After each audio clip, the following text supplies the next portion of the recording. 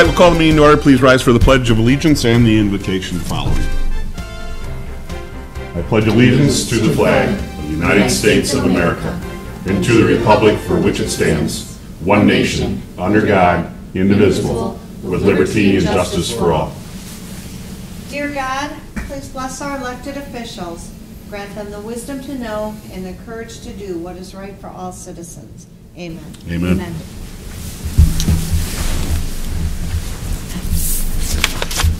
Roll call, please. Allen. Here. Breed. Here. Lepore. Here. Nastrovich. Here. Ricks. Here. Warren. Here. Good to see everybody here tonight. Approval of minutes for the regular city council meeting of December 19th would be in order. Motion. Support. What's been made and supported? Any discussion on those minutes? Being not, all in favor of the motion, celebrate. Say aye. Aye. Against? Motion passes. Starting the new year out right, eh? Okay, we move on to audience comments, which we have none this evening. We will move on to adoption of agenda. Mr. City Manager, any changes? No changes. City Council, any changes? No. Motion to accept the agenda as presented would be in order. Motion. Support.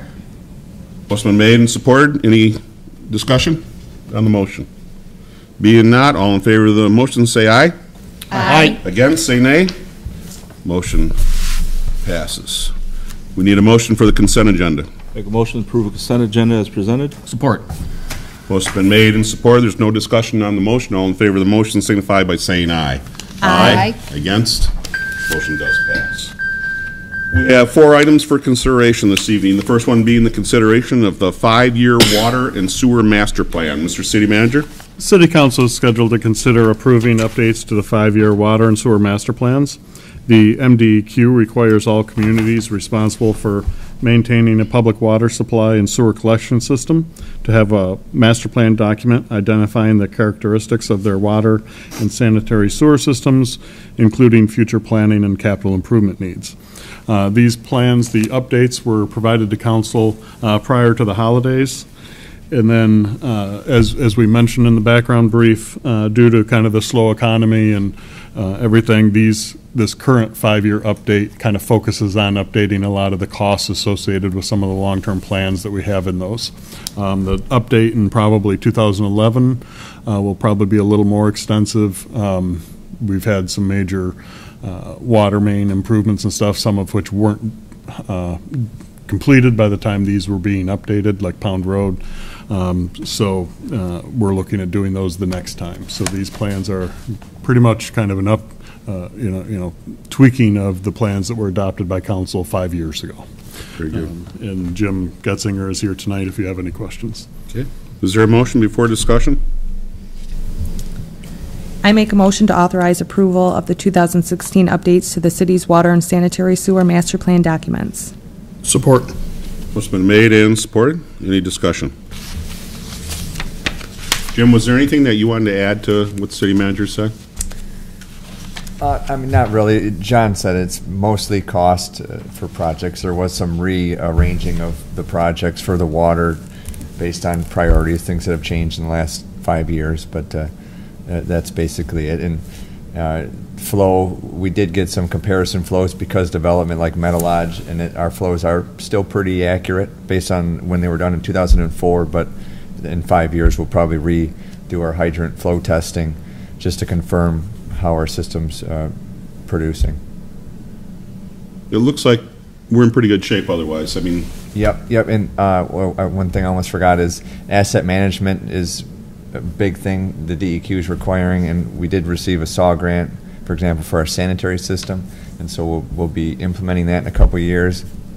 Water, there is no grant for it, but I was informed by the DEQ that our next update will have to include more asset management. Now, it's a lot simpler for the water, so I don't expect any issues with that, but that'll be part of it, too. okay. And that would be 5 years away then, too? For Yeah, I know the DEQ said 2018. We may have to kind of append to the master plan potentially for the asset management part of it, but I expect any real cost would be in 5 years for the update. Okay, very good. Any other comments, questions?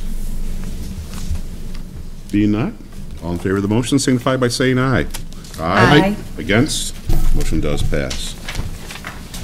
Item number 2 is consideration of Bailey Park ball field improvements. Mr. City Manager. Council is scheduled to consider directing administration to bid out the improvements to the Bailey Park ball field. During the discussions for the fiscal year 2016-17 budget, City Council directed administration to look at the possibility of making upgrades to that ball field. As we've done improvements to the tennis courts and as Rags have done improvements to their area of Bailey Park, it's left one kind of area that has not had any improvements done in a significant amount of time, that being the ball field there at Bailey Park.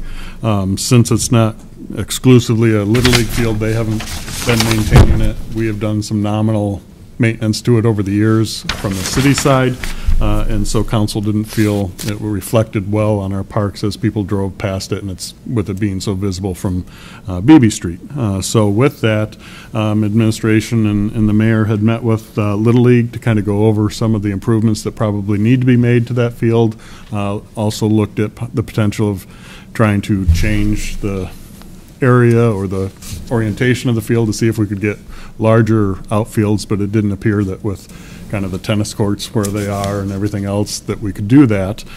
So basically the project that Jim put together based on input from that meeting, as well as kind of input from the council over the years of what they would like to see and what they'd like to maintain there, which is kind of a more open feel than some of the other fields over at Little League.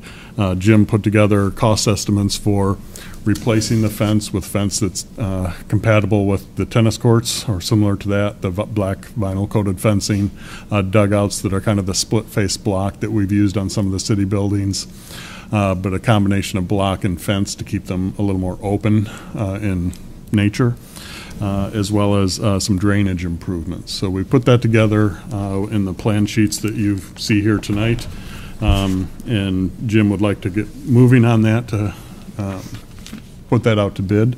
And so we just wanted to, we've taken it to Tifa as far as the funding side, but also are taking it tonight to both the rec board and the city council just to kind of get your blessing as well, because it wasn't part of the budget when we originally adopted it.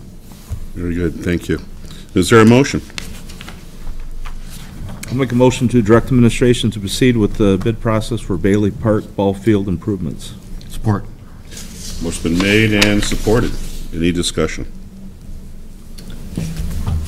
Long overdue, as the city manager said. I believe I played on those as a kid. So they're pretty old. They don't look very well. They don't represent our park system very well. And as council has already pointed out to administration, we wanted to see what it would cost, and hats off to the administration and Jim for getting it together so fast for us, so that it'd be something we can be proud of probably this spring.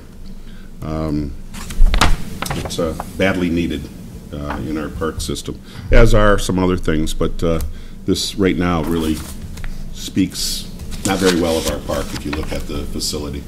So I think we take on some added responsibility along with those who might use it.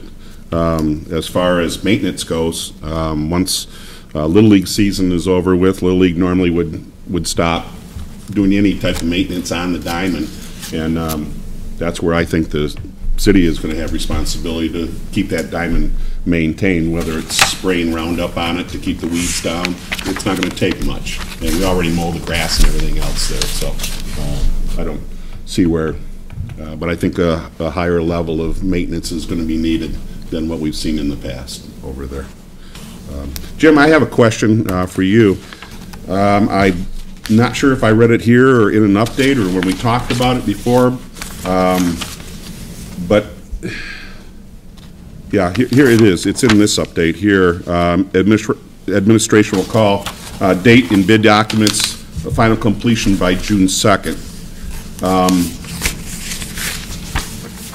The way last winter went and the way this winter's going right now, I've built a few diamonds over many years, over softball diamonds.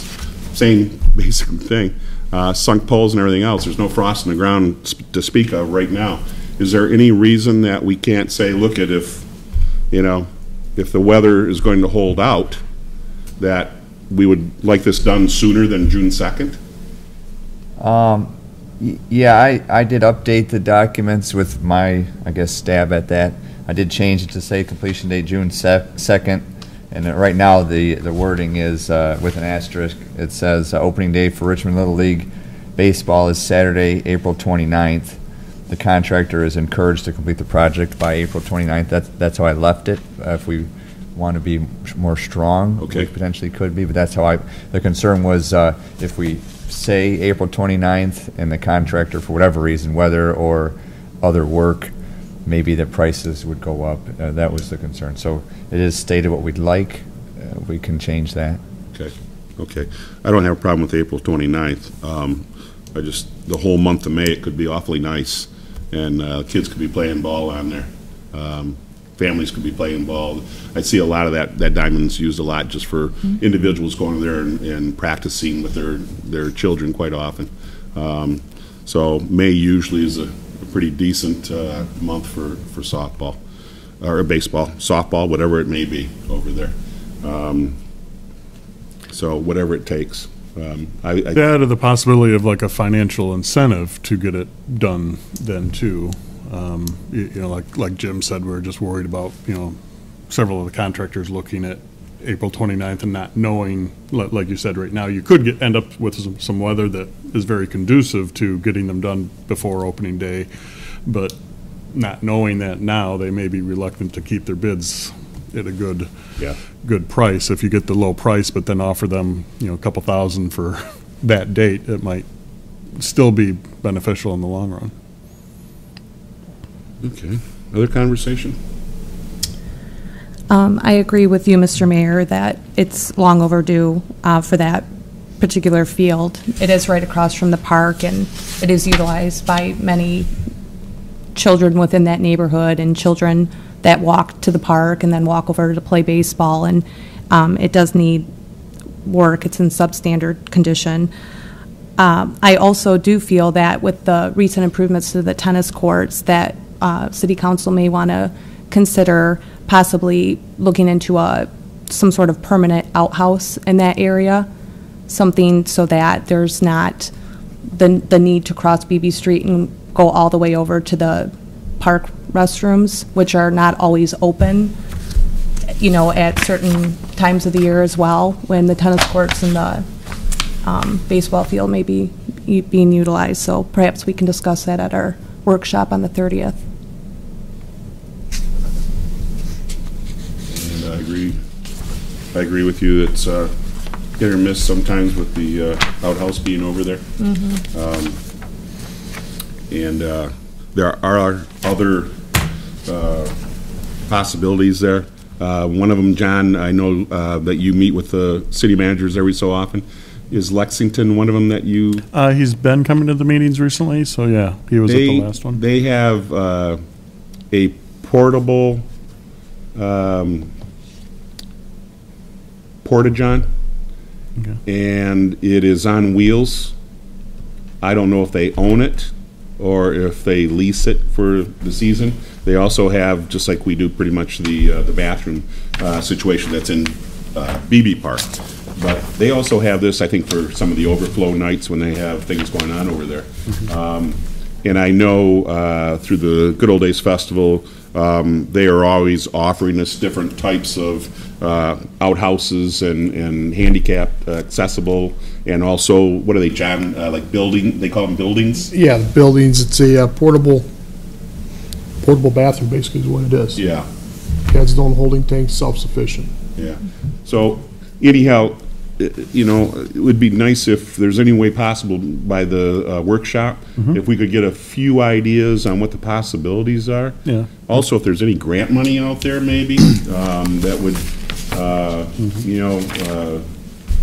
what I want to say, handicapped accessible restrooms over there, because that is quite a distance to get to one over in BB Park. And hopefully, we're going to see more use now that as you have said, we're upgrading.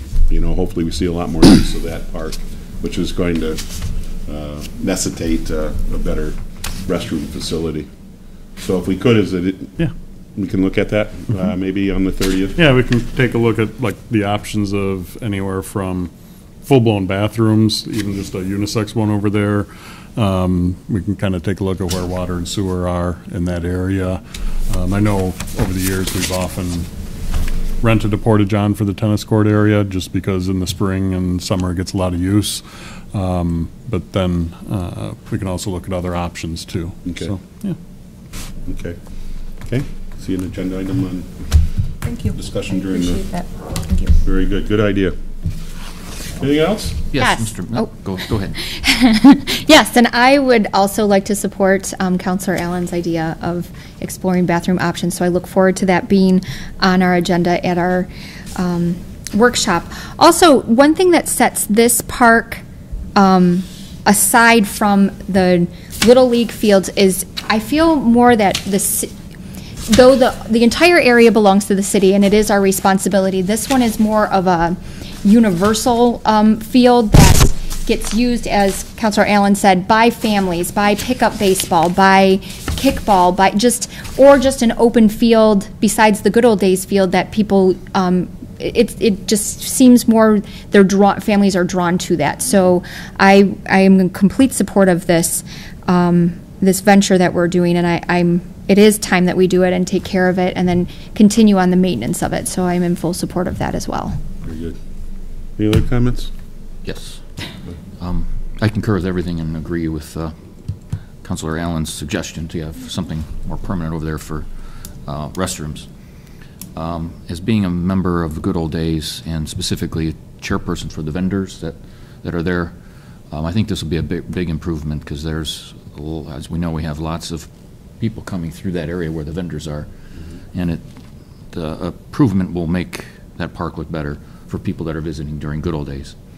So with that, this last year, before it was easy for me to kind of coordinate and keep track on stopping people from actually parking on the baseball diamonds. And this year it was a little bit more difficult because we had 2 additional groups that were participating in good old days. The Michigan Antiques group brought in a lot of people and they were parking basically behind where their tents were. We tried to get them to move, but they were kind of just rolling their eyes at us, that sort of thing. And then also with the antique snowmobiles, they also like to park there too. So we'll have to try to either communicate or come up with a good old days policy for that field. You know, we do know that the Little League does manage parking on the other baseball diamonds. Yeah. But they usually try to stay off of the diamond itself and park on the grass. And if we're going to go through these improvements, I wouldn't want to have people parking on the diamond, especially like last year we did have rain, so there were possibility for some ruts, and sometimes they're carrying trailers on the back of these things, and so anyway, we'll have to work with the good old days and those groups, and maybe set some sort of policy and set some signs up or something to make sure that we're not going in after this every year and trying to fix what we hope is going to be a great thing. I agree with you, Mike, and I'm sure that's going to be addressed during the good old days meetings. Being that was an additional new event this year, there was a lack of communication which caused that, and once it was done, it was pretty hard to undo it. Yep. Yeah, it's not going. I know it's not going to be allowed for next year, but even more so if the facility is upgraded, we're going to want to protect it also. Absolutely. So yeah. With that, then, there is parking over on the west side on Stone Street.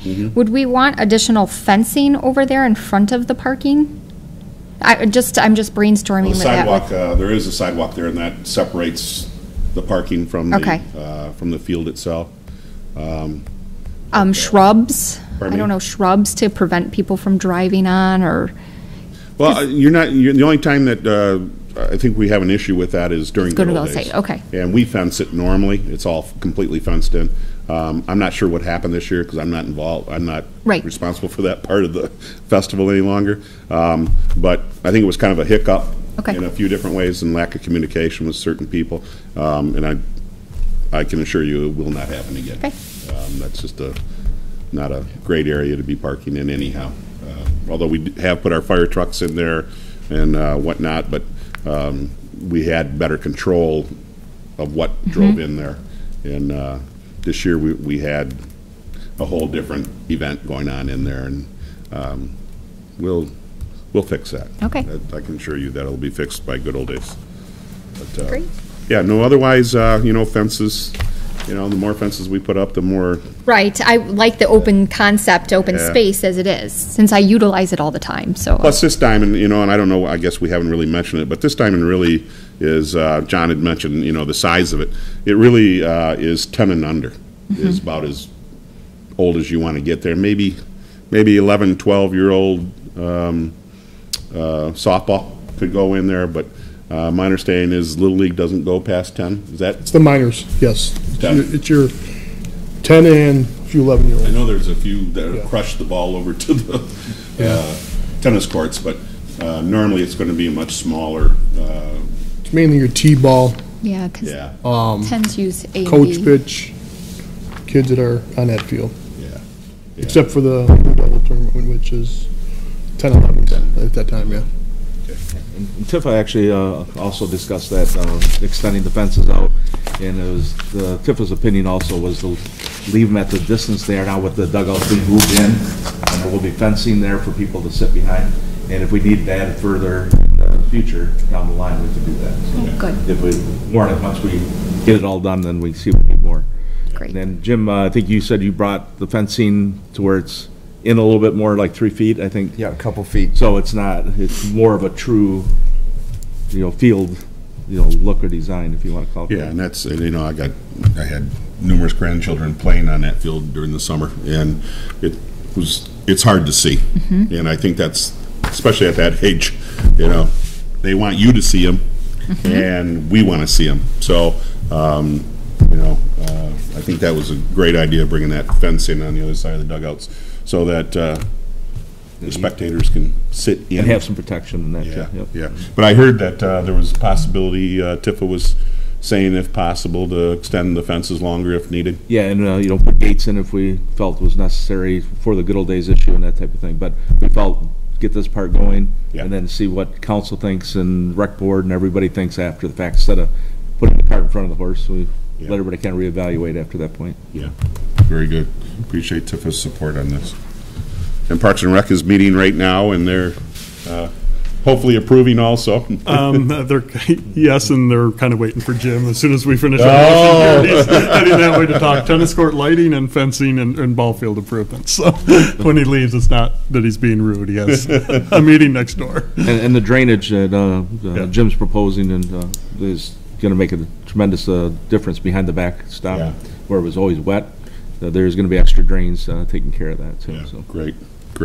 On first and third baselines too, right? You're going out a little ways with the catch basin? Yep. Yeah, great. Excellent. Very good. Glad to see everybody working together to make this happen so quickly. Okay, is there any other discussion? One more, maybe we can talk about it at the quarterly workshop, but with that there's that electrical panel behind there. I don't know if it'd be possible, because I know we're always struggling for power within Bailey Park. I don't know if there would be a separate project or grant to look at, maybe running some electrical, maybe to the end of each dugout or something, to have power there, just for. That's a possibility. While we're going through and digging up, Yeah. run something there, and Yeah, just to have because some. I don't think there's anything underground there, is there? Right now, obviously, it goes to the cabinet and then Yeah.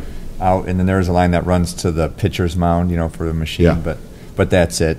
I would assume in the future, it'd probably be, it may be directional drilling, depending how far it was going, or it could be open cutting. This project, there's really not a significant amount of digging, so I don't think it would save us much to do it right now, but the cabinet needs work. I mean, that's been discussed, so I think if we were to do a project in the future, fix the cabinet and then And do that. improve electrical as needed then would be my opinion. Yeah, okay. Great. Okay, nothing else? All in favor of the motion signify by saying aye. Aye. Against, say nay. Motion passes. Item number 3 is consideration of naming SEMCOG delegate. Mr. City Manager? Council is scheduled to consider appointing a delegate to represent the city of Richmond at the Southeastern Michigan Council of Governments, also known as SEMCOG. Councilor Yarrick was our Representative Semcog with his resignation. That leaves the delegate slot open. Currently, I serve as the alternate, but under the rules of Semcog, the delegate has to be an elected official. There's 3 General Assembly meetings through the year. They're usually in the afternoons. Oftentimes, both myself and Jeff would go, often I would drive, so I'm still planning on attending all or most of those meetings, but again, they require an elected official to be the delegate. Very good. Okay. Is there a motion? I'd like to make a motion to appoint Mike Misterovich to City of Richmond's delegate to SEMCOG. Support. Motion been made and supported. Discussion. Michael, you're up for that? Yes. I didn't even ask you. Yeah, no. You know, I was hoping you'd like yeah, discussed it before, and I think it's a good fit. I've been attending a lot of the MML events, and usually the same people from the communities in the SEMCOG region also are take a part of the SEMCOG activity, so I would be going in there and not going in completely, not knowing who the people are. Yeah. Plus another benefit, and I do try to, they have the SEMCOG College, and I've taken a few of their courses, which are good. But a lot of their headquarters is down in downtown Detroit. And so it's usually easy for me if I'm working, because I work in Dearborn, and they're usually late in the afternoon and evenings. So it's relatively easy for me to adjust my schedule and stop there on the way home. So, but if anybody else on council has a real good interest in wanting to do that, I'm open for that as well. Okay. All right. Any other discussion? Being not, all in favor of the motion signify by saying aye. Aye. Aye. Against, say nay. Motion passes. Thank you, Michael. Item number 4 is consideration of council vacancy. Mr. City Manager. Council is scheduled to discuss the process for filling the vacancy created by the resignation of City Council Member Jeff Yarrick to serve as our state representative for the 33rd District. As Council has discussed, and I've put out some emails to the Council, the City Council application form has been placed on the website. It was also sent out as a news flash. I think some of our Facebook pages, I know the Rec Board or the Recreation Facebook page shared it. So it's out there. We're requesting people fill out that application and return it to the city by noon on Friday. That would give you a full week, a couple weekends to look at those applications prior to your January 16th meeting. So this item really is kind of on your agenda for discussion. Thank you. Okay. Okay. As John has stated, and as we've known for some time now, Councilor Yarrick was moving on to the State House, and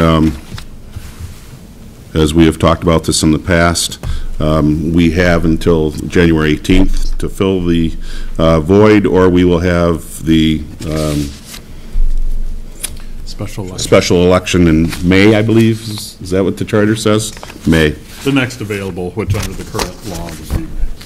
I've been involved in 4 replacements in the years that I've been on City Council, and it did go to a special election once, and there were reasons for that at the time. The other 3 times have been appointments. We went through a process of having interviews.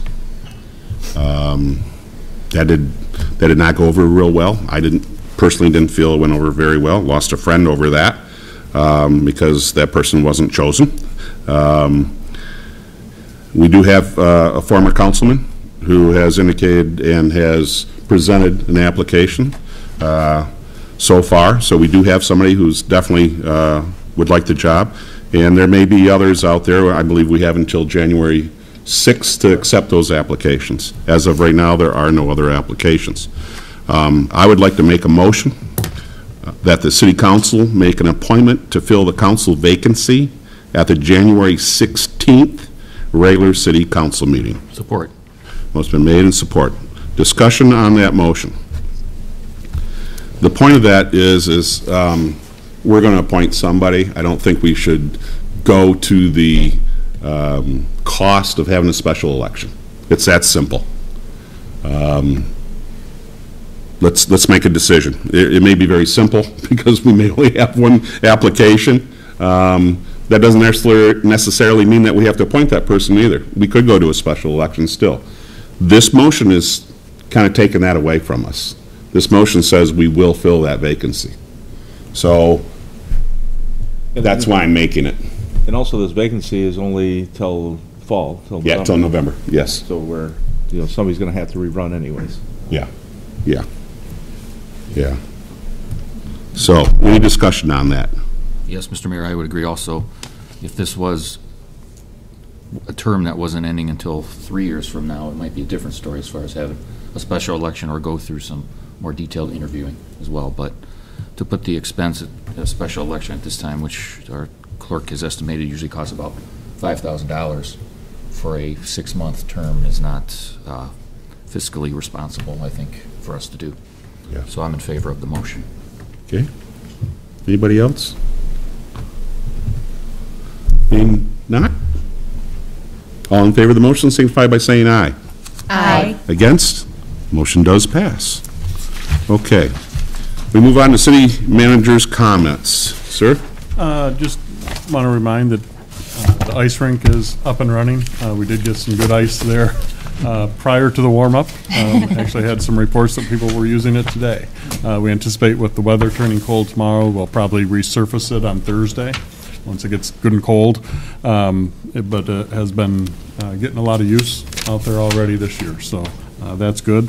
Also, continuing with the streetscape efforts, the J Rank will be in town this Thursday to probably take down the poles for the across-the-road banners near the old post office and ball equipment there, and probably set the bases and the anchor bolts for the new poles that will be installed then in the spring.